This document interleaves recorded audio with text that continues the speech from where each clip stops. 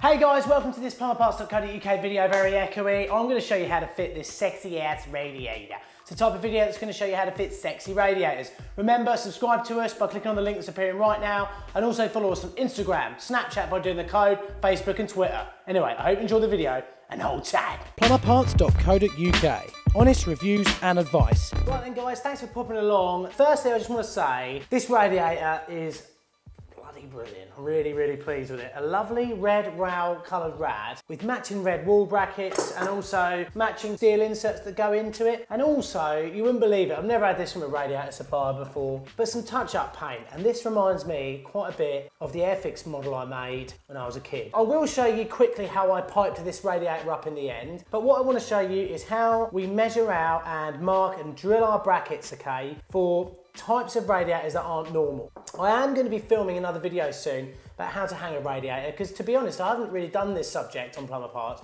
for 3 or 4 years. So I thought that's what I'm going to do. I'm going to return to it. All right, that's what I'm going to do. So number one, let me just show you the job that we're on here. Move this beast out of the way. We've got 2 pipes here. These are our flow and returns. They've been first fixed because we didn't know what size radiator we were going to put in when the first fixed pipes were going down. So I thought, right, I'll just put them in like that, and then later on I can nicely bring them up to where I want them for the radiator. So that's number one.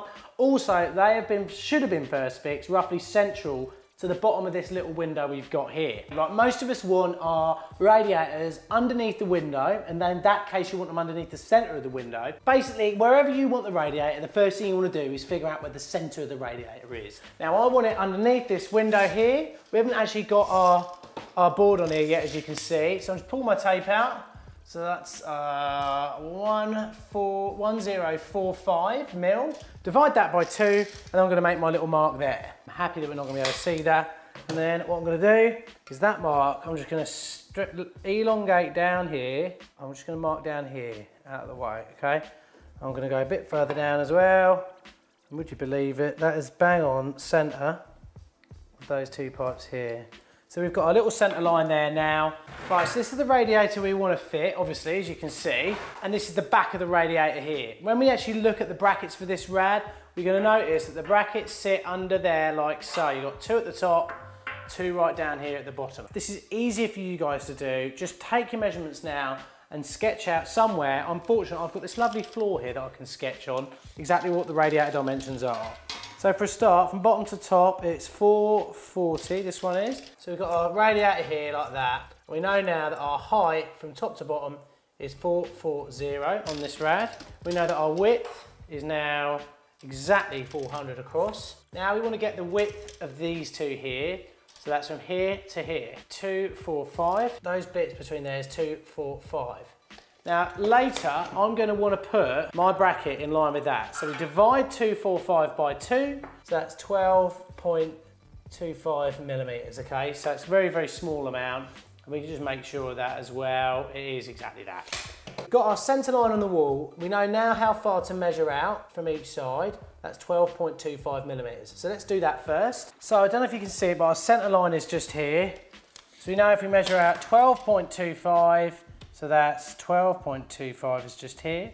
I usually just scratch a little bit in like that, okay? And the same with this side, 12.25 is just there. And then just make that a bit better with your pencil. And if you want to make sure you've got that right, you should be able to measure this all the way across and get the reading we had a minute ago, which was 245 mil, okay? So we know that's exactly right. What you want to do now is just get your spirit level. Make sure it's level at the top, make sure your bubble's in the centre at the top here, and just make a little mark there. And then we'll just get this one here, make a little mark there. So now we know, in a minute, when we come to it, where our sticky out bits for the radiator itself are actually going to be drilled. This is quite an unusual rad, because you've actually got left and right hand brackets for this.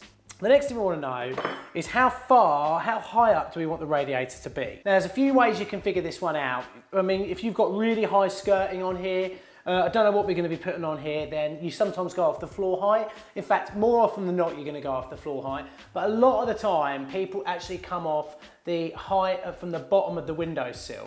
Now, I kind of work with the mantra that you want to be roughly, the top of the rad wants to be a minimum of 50 mil from the bottom of the windowsill, otherwise it just looks like it's cramped up underneath. Obviously, when I measured this radiator a minute ago, because I've got all my dimensions right there in front of me on the floor, I know that this radiator is 440mm high. So, I mean, sometimes it's more of a matter about 440mm is going to bring that up to about there. That is pretty much perfect, that there. Sometimes I'll measure something and I'll look for something on the wall that's part of the wall. It prevents me from making a mark on the wall. You could use a marksman pen, which means the mark rubs off, but often you don't have one on there. So I'm just going to go on this little tiny dot here, and then I'm going to put that just on there. There's the dot I've got, and I'm going to go 440 down. And there's my 440 there. So I might just go a little bit lower.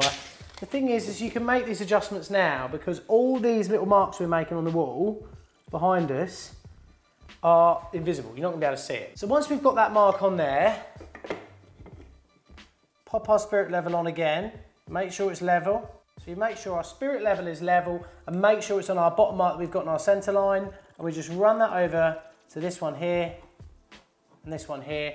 And then we know we've got our bottom threshold there of the radiator, okay? So the next thing we want to do is find out about the heights of our brackets, where they want to be, and also how far away they want to be from each other, top to bottom. This is how we do it. On a radiator like this, it's difficult for you to do. It's not as easy as normal rads, because obviously a normal radiator will have a big bracket like this that it just sort of slots onto, and the height is already defined for you. With these radiators, it's not quite that simple. For a start, we've got a hidden away area just here that this sits on like that. Now, the thing we want to make sure of is that we know that the bottom of this rung here sits into the bottom of that. And we know that that's the same for the bottom as well. So what you need to do firstly is measure from the bottom of this rung here to the bottom of that rung there, which is 351. 351, and I'm just going to write that down yet again on my little bit here. 351. And I'm going to measure that out again just to make sure. 351. Also, what I'm going to do is just see where, when this bracket is sat flush, and we know that it's up against the wall, where does the bottom of that bracket come? As I'm looking at it, I can just see it from above. You kind of do this by eye, and I'm just going to measure between the bottom of the bracket, so that is 10mm. 10mm from the bottom of the bracket to the bottom of the radiator. We know where we want the bottom of our rad, because we've just marked it on here, and we know that we want to go 10mm down, just like so. We get our spizzy level yet again. Now we're ready to actually do our first mark. So like I said a minute ago, this line is the bottom of the radiator. This was the difference that we measured a minute ago, so this has got to be the bottom of our bracket. We then get our bracket that we want with the internal holes on it so they're hidden. And we bring down our bracket in that line with that line there, and also in line with the line there. And then we just get our pencil. And there we go, we know exactly where to drill now. Right, the walls that we've just gone into, really old school pummy walls, they're going to be a bit happier. Put some actual really, really strong fixer foam in. Pop your plug in like that, and then even after that I'll pop a little bit more in, just right through into the plug itself. This is a tip I've learned the hard way, I'm afraid, because it's not easy to get good fixings in these walls. Literally just give it a few minutes now, just let this dry out. So while they're setting, we know that we've got the measurement between the top and bottom brackets as well. So while they're doing that, we can measure that one out. And we know that that was 351, okay? I can almost do it from our bottom mark here. Where's my tape measure? Measure up 351 from that little mark we've got there. A little nick, just measure that again. Measure one. And I'll even just check the radiator again just to make sure. So all I need to do, get my spirit level yet again, get it up like that, make sure my bubble's in the middle. We've got our centre line then for our top bracket. Do the same over this side. You won't need to do the same measurement from the bottom here to the top there, because obviously we're going on levels here. Everything needs to be level, otherwise the radiator is going to look on the wonk up against the window, which is not what we want. So we're just going to get that down like that. And we also know that our bottom line we've done with the spirit level. We know that's level as well. So there we go. We've now got our next set of brackets up here to drill. So pop them in like so, line them up again. You never know, you might get a better fixing on this one.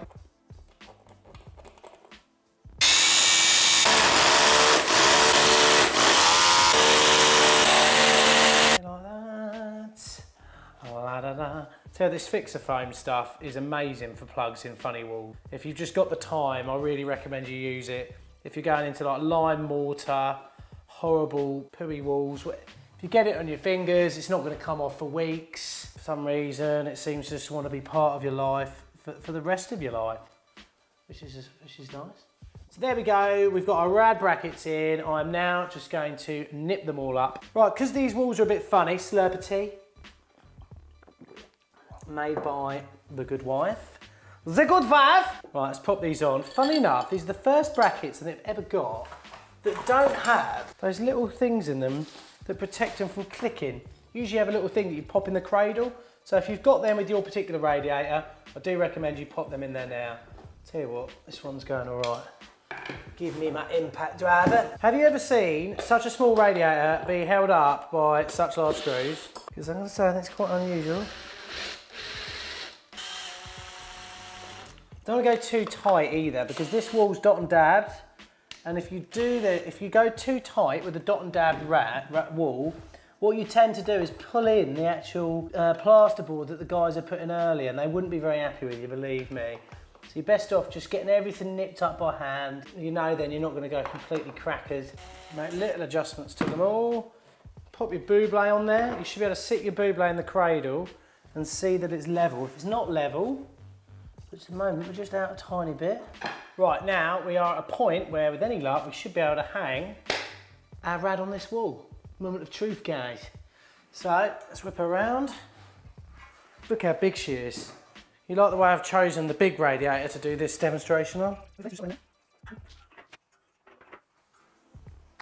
There we go. Beautifully installed. Ho, ho, ho, ho, ho, ho, ho. God, I love my job sometimes. Right, okay, so now the beast is hung up there. All good. What I'm going to do is I'm going to put you on a nice little stop motion, and we're going to pipe this up in front of you, and you're going to enjoy every minute of it. Wow.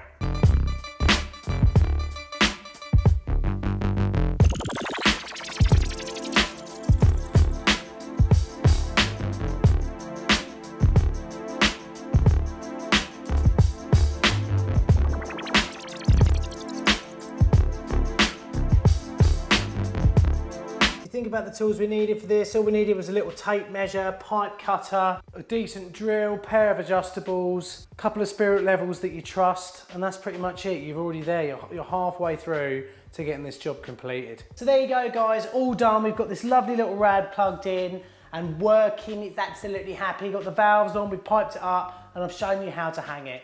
If this video has helped you out, then please comment and like this video. Please subscribe to us and follow us on Snapchat, Instagram, Facebook and Twitter, where we do loads and loads of plumbing disasters. Anyway, thanks ever so much for watching today, guys. And remember, there's one thing y'all gotta do. That's hold tight.